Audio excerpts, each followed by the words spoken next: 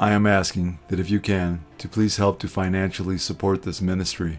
If you feel led to pledge any amount of money, it would be extremely helpful and greatly appreciated.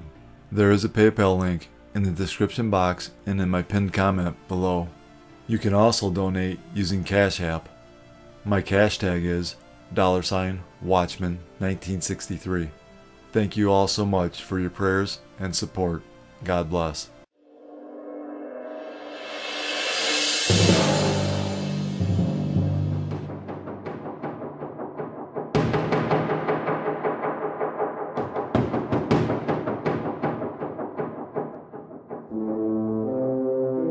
Welcome to the Watchman YouTube channel. This channel is all about world news and Bible prophecy, pointing to the soon return of our Lord and Savior, Jesus Christ. We have that big announcement from an Oscar-nominated actor known for Juno and Umbrella Academy, announcing he is transgender. Elliot Page came out publicly with a post about his identity, saying his joy is real but fragile. Janae Norman joins us with so much more. Good morning, Janae. Robin, good morning. You know, it was that line in particular that I thought was so poignant. This star who we've all known and loved for years, writing, "Despite feeling profoundly happy, I'm also scared." Page bravely making that powerful announcement while also calling attention to the staggering statistics about the violence trans people face. This way. This morning, a Hollywood star sharing a powerful message. Elliot Page announcing he's transgender, writing, "I want to share with you that I'm trans. My pronouns are he, they, and my name is Elliot." Because you're like the coolest person I've ever met, and you don't even have to try. Page, formerly known by the name Ellen, shot to stardom more than a decade ago in his Oscar-nominated role as a snarky pregnant teen in Juno. Yeah, I'm a legend, you know? They call me the cautionary whale. Now, the 33-year-old actor says he is profoundly happy, writing, "I can't begin to express how remarkable it feels to finally love who I am enough to pursue my authentic self." Look, I didn't know who I was, but I do now. Page is now starring in The Umbrella Academy, which was just renewed for a third season. I don't want to hurt you. Netflix, which airs the show, responding to the announcement on Twitter, writing, "So proud of our superhero. We love you, Elliot." We're going to see him play totally new characters now. And what's most exciting is that they're going to be the ones that he truly feels fit him, you know, the ones that he was born to play, not that Hollywood wanted him to play. In recent years, trans visibility has expanded in Hollywood. Actress Laverne Cox starring in Orange is the New Black, Olympian Caitlyn Jenner introducing herself on the cover of Vanity Fair, and the hugely popular show Pose, which centers on trans characters, racking up Emmy nods. But there's still a long way to go. For those living their truth, coming out as trans can be dangerous. According to the Human Rights Campaign, at least 40 trans and non-binary people have been murdered this year alone, the majority being trans women of color. Page revealing he's scared of the hate, citing the staggering discrimination and violence trans people face, writing, "To all trans people who deal with harassment, self-loathing, abuse, and the threat of violence every day, I see you, I love you, and I will do everything I can to change this world for the better." Page publicly came out as gay in 2014 and has long been a supporter of LGBTQ+ rights. There are pervasive stereotypes about masculinity and femininity that define how we're all supposed to act, dress, and speak, and they serve no one. Anyone who defies these so-called norms becomes worthy of comment and scrutiny. Page now celebrating his identity, supported by his wife Emma Portner, who wrote on Instagram, "I am so proud of Elliot Page.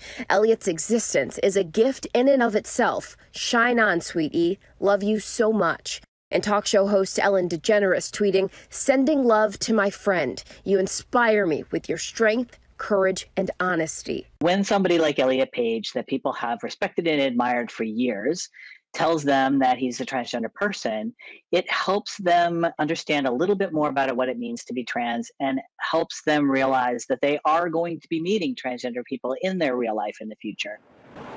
And in that post, now liked nearly 2.5 million times, Elliot pointing out that within the trans community, 40% of trans adults report attempting suicide. That number almost makes your heart stop. But he adds, the more I hold myself close and fully embrace who I am, the more I dream, the more my heart grows, and the more I thrive. And guys, that's what we love to see. Yes, he is going to help so many. Janae, thank you so much. To love who I am. To hear him say that, Elliot say that, to love who I am. And there's so many who can relate to that and who don't. And now will have perhaps a courage to do so too. Make a difference. Being transgender is at odds with science and God's design, as we read in Genesis 1:26 and 27. Then God said, "Let us make man in our image, according to our likeness. Let them have dominion over the fish of the sea, over the birds of the air, and over the cattle, over all the earth, and over every creeping thing that creeps on the earth." So God created man in his own image. In the image of God he created him. Male and female he created them. Somehow, in some mysterious and wonderful way, the human male and female, in both body and spirit, are the image and likeness of God. Satan hates mankind because we are created in God's image. He is sowing confusion in the minds of our children, and he is busy in these last days devouring those who are not steadfast in the faith, as we read in 1 Peter 5:8-11. Be sober, be vigilant, because your adversary the devil walks about like a roaring lion, seeking whom he may devour. Resist him, steadfast in the faith, knowing that the same sufferings are experienced by your brotherhood in the world.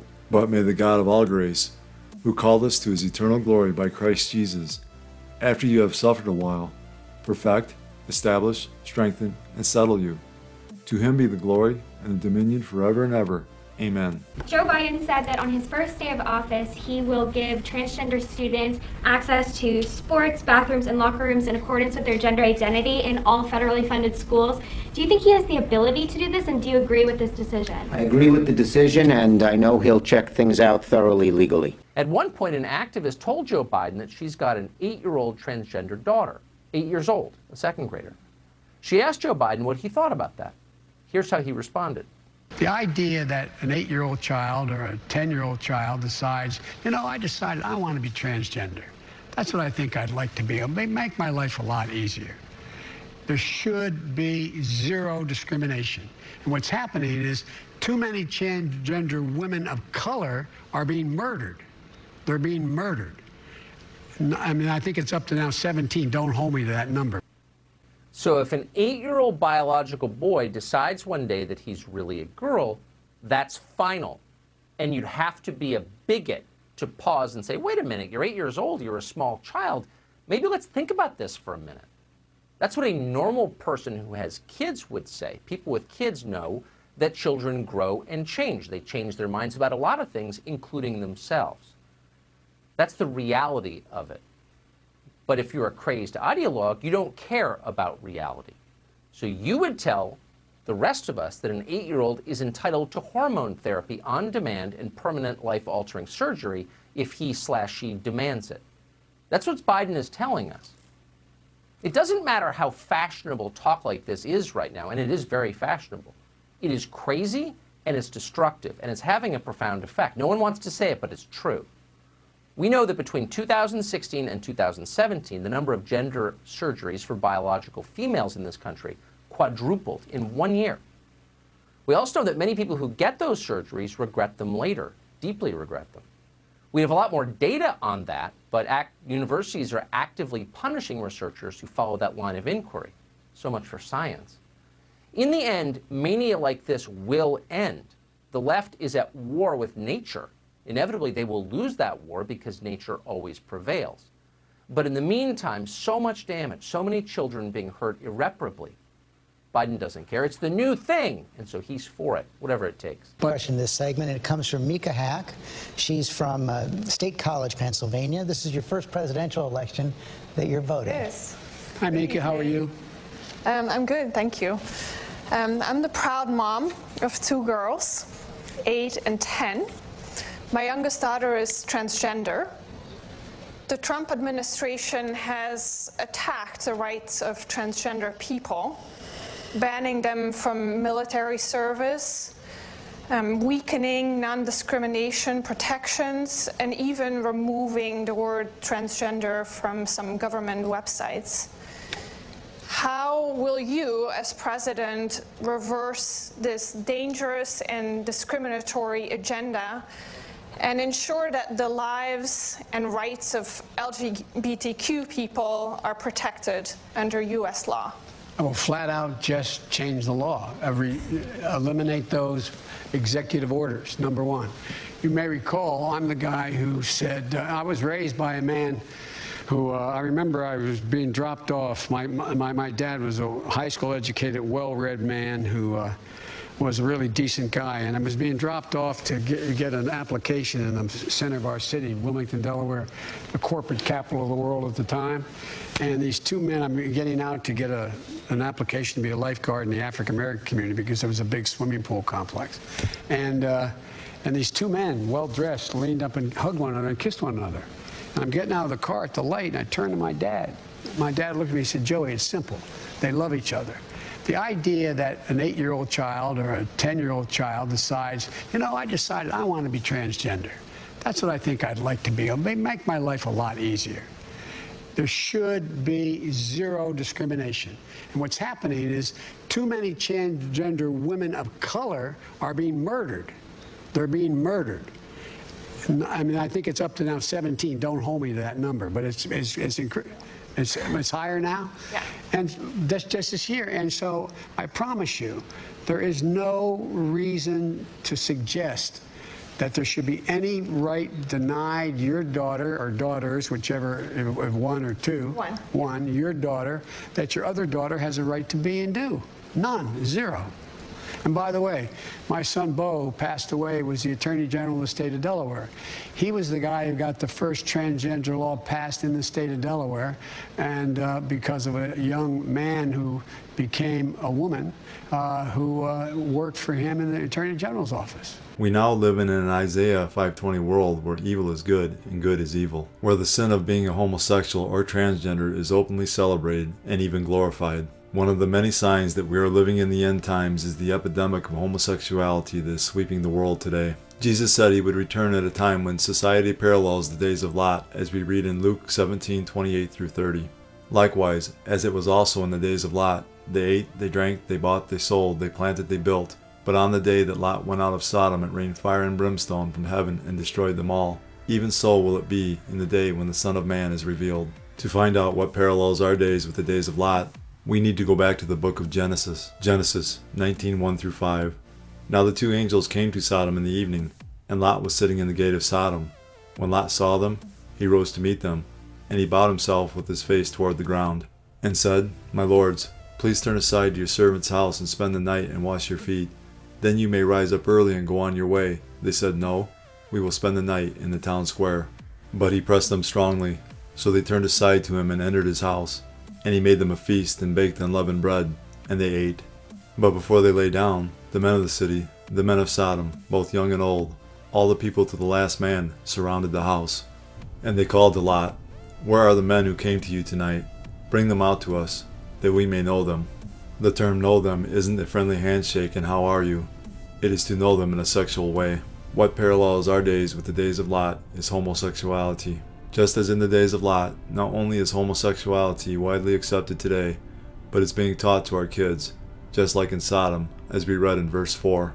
The men of the city, the men of Sodom, both young and old, all the people to the last man, surrounded the house. There are many people within the church who are teaching that homosexuality is not a sin, when Scripture clearly says it is. This is another sign Jesus gave to look for prior to his second coming, as we read in Matthew 24:11. Then many false prophets will rise up and deceive many. Homosexuality is strongly condemned in the Bible. Ezekiel 16:49 through 50. Look, this was the iniquity of your sister Sodom. She and her daughter had pride, fullness of food, and an abundance of idleness. Neither did she strengthen the hand of the poor and needy. And they were haughty and committed abomination before me. Therefore I took them away as I saw fit. What was this prideful abomination committed before God? The answer is found in the book of Leviticus. Leviticus 18:22. You shall not lie with a male as with a woman. It is an abomination. Leviticus 20:13. If a man lies with a male as he lies with a woman, Both of them have committed an abomination. They shall surely be put to death. Their blood shall be upon them. God gives mankind a dire warning for the acts of homosexuality in 2 Peter 2:6, and turning the cities of Sodom and Gomorrah into ashes, condemned them to destruction, making them an example to those who afterward would live ungodly. God also offers forgiveness to those who are living a life of homosexuality, as we read in 1 Corinthians 6:9-11. Or do you not know that the unrighteous will not inherit the kingdom of God? Do not be deceived, neither fornicators, nor idolaters, nor adulterers, nor effeminate, nor homosexuals, nor thieves, nor the covetous, nor drunkards, nor revilers, nor swindlers will inherit the kingdom of God. And such were some of you, but you were washed, but you were sanctified, but you were justified in the name of the Lord Jesus and by the Spirit of our God. Good morning. Today we choose to recognize, honor, love, and celebrate anyone here who would claim their identity publicly as lesbian, gay, bisexual, transgender, queer or questioning, intersex, pansexual, asexual, or any category that I've left out. This is Phoenix.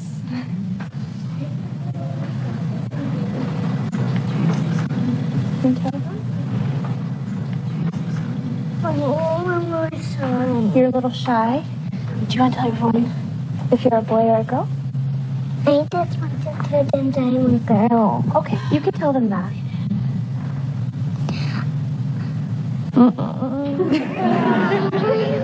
Okay. Phoenix would like you to know that she's a girl and she prefers she and her pronouns. This way. May you be well, safe, and whole. We honor you exactly as you are. As a sign of his coming and the end of the age, Jesus said there would be a falling away from the Christian faith, and false teachers would rise up, as we read in Matthew 24:10 and 11. And then many will fall away and betray one another and hate one another, and many false prophets will arise and lead many astray. The Bible tells us these false prophets will twist God's word, as we read in 2 Peter 3:15 and 16.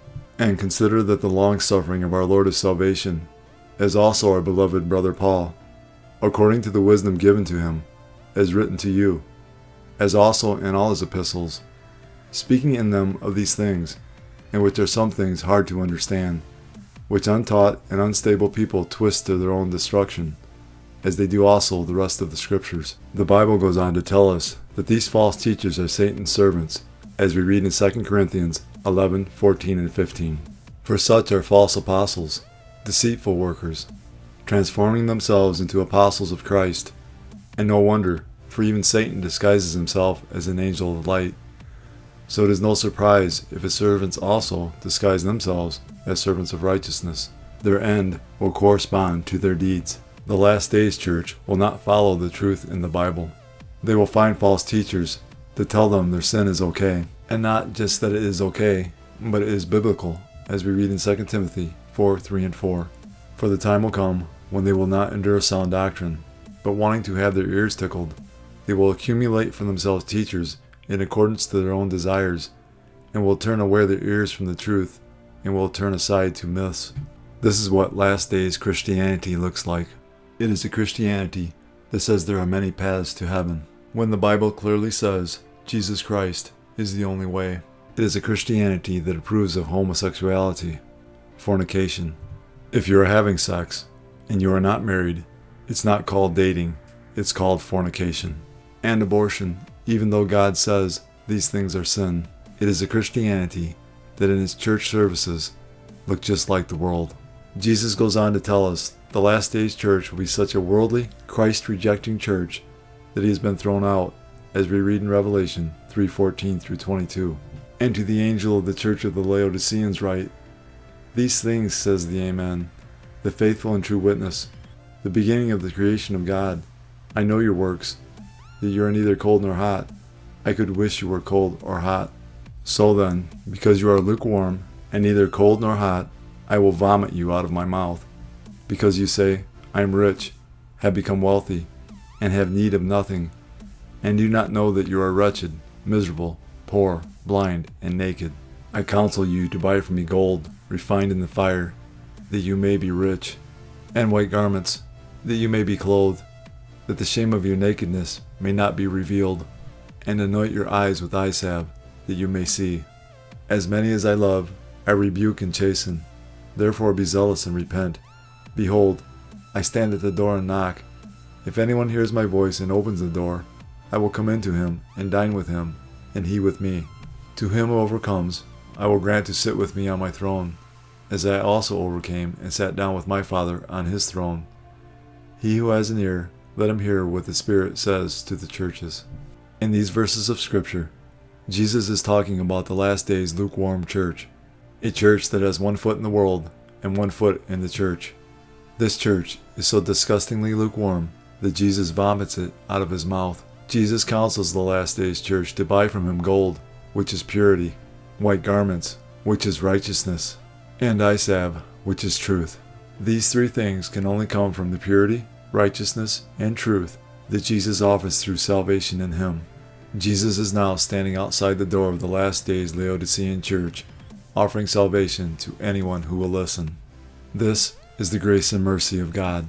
He has been kicked out of his own church, and yet still knocks and offers salvation to anyone who hears his voice and opens the door. I implore you today, if you are not saved or are a lukewarm Christian, to take up Jesus' offer of salvation that can only be received through him and only him. John 14:6. Jesus said to him, I am the way, the truth, and the life. No one comes to the Father except through me. Joe Biden rushes to embrace UN and its globalist ambitions. Former Vice President Joe Biden spoke with UN Secretary General Antonio Guterres on Tuesday, promising a strengthened partnership on a host of issues, from coronavirus to climate change. The UN Secretary General saying humankind is waging a war on nature. Antonio Guterres spoke to us here at CBS this morning ahead of a major address today that he's calling the state of the planet. And in a word, that state is broken, he says, citing man-made global warming. He's hoping to push the world toward a more ambitious program to address it. We spoke to him as part of Covering Climate Now, a collaboration of more than 400 news outlets worldwide dedicated to explaining the problem and the dangers of a warmer Earth. With our old familiar planet increasingly gone, burned and battered, melting in ways we've never experienced before, nearly 200 countries struck a deal to at least begin to address the problem of global warming. But while the Paris Agreement was ushered in with cheers, 5 years later, it has not yet resulted in significant change. I would say the majority of the countries have not been able to fulfill their commitments made in Paris. Which is why United Nations Secretary General Antonio Guterres is now warning that the world's failure to act with urgency is not only dangerous, but suicidal. There is a growing conscience that the way we are moving is a suicide in relation to the future and to our future generations. So to take your metaphor, the world is on the ledge, and your job is to convince the world to step off of it rather than jump. It is true. As we speak here today, the United States is the only country to leave the Paris Agreement. We are not in it. How important was it for Joe Biden to have won the election in 2020? I think that the fact that the incoming administration has announced that they will again join the Paris Agreement and they will commit to net zero emissions in 2050 is absolutely crucial to rescue the planet. I understand that in some people in the United States there is this idea that what makes sense is to have a policy more inward looking. It is my true belief that we all need to be cosmopolitan, and it is together that we can rescue our planet and improve the living conditions of everybody everywhere. Guterres has science on his side as he lays out the problem, predicting a planet forever marked by stronger storms, more frequent heat waves, and longer droughts, if the global average temperature rises by more than 1.5 degrees Celsius by the end of the century. Right now, we're headed for at least twice that increase. We are still in line with an increase of temperature of 3 to 5 degrees in the end of the century. That would be absolutely devastating for the world economy and for human life. So it's time for the war between humankind and nature to end. Why is humankind at war with nature?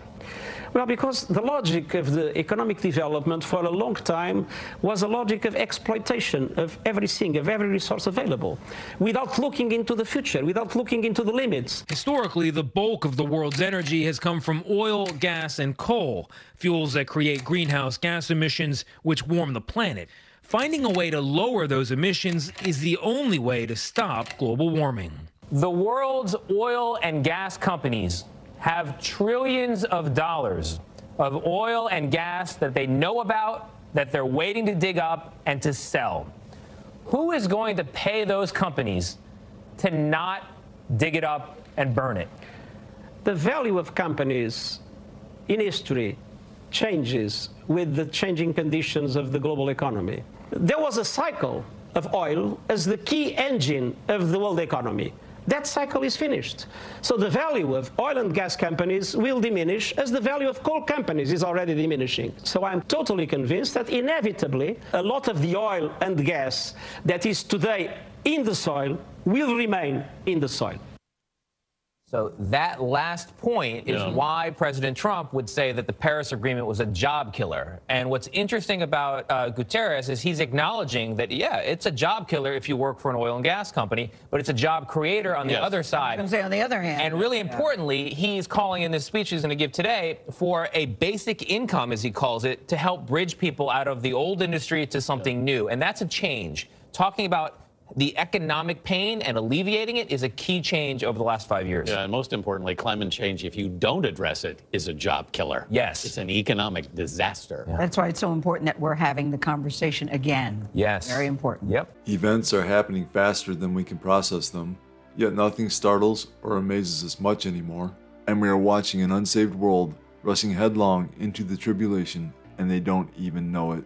The world is baffled at the events taking place in the weather, and yet it was foretold 2,000 years ago in Bible prophecy that this would happen. Satan, the great deceiver, often tries to front-run God by giving people wrong ideas ahead of time about what is prophesied to happen. Satan has tricked mankind into believing that climate change is real, and in turn has blinded many people to the gospel of Jesus Christ, as we read in 2 Corinthians 4:3 and 4. But even if our gospel is veiled, it is veiled to those who are perishing, whose minds the God of this age has blinded, who do not believe, lest the light of the gospel of the glory of Christ, who is the image of God, should shine on them. Jesus said a sign of his return would be more frequent and more intense weather, as we read in Matthew 24:7 and 8.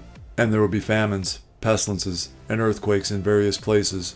All these are the beginning of birth pains.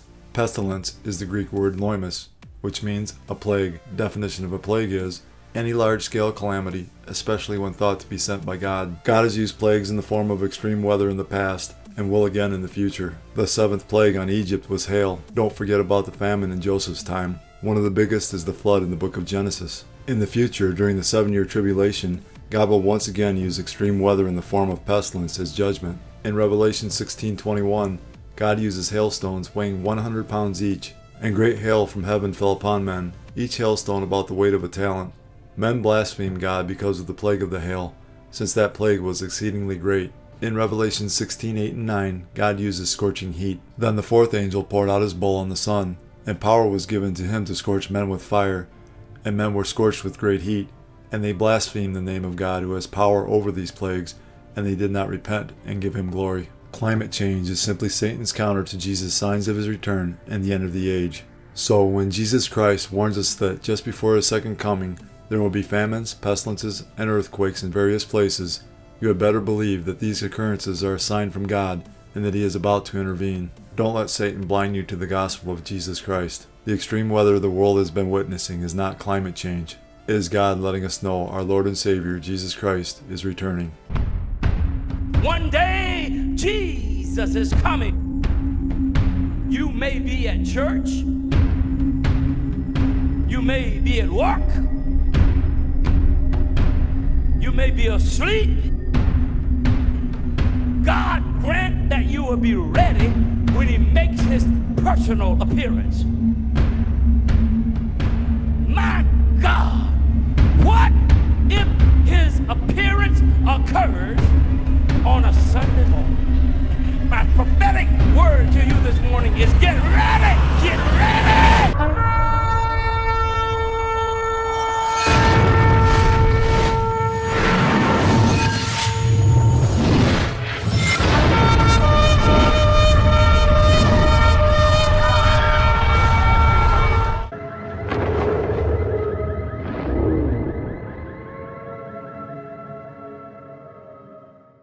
The signs of Jesus' soon return are so strong now, and the evidence is so clear that any person willing to accept the truth can see that the end of the world as we know it is near. For God so loved the world that he gave his only begotten Son, that whoever believes in him should not perish but have everlasting life. For all have sinned and fall short of the glory of God. But God demonstrates his own love toward us, in that while we were still sinners, Christ died for us. For the wages of sin is death, but the gift of God is eternal life in Christ Jesus our Lord. That if you confess with your mouth the Lord Jesus and believe in your heart that God has raised him from the dead, you will be saved. Jesus paid the price for mankind's sin. He has provided a way to spend eternity with him and the Father.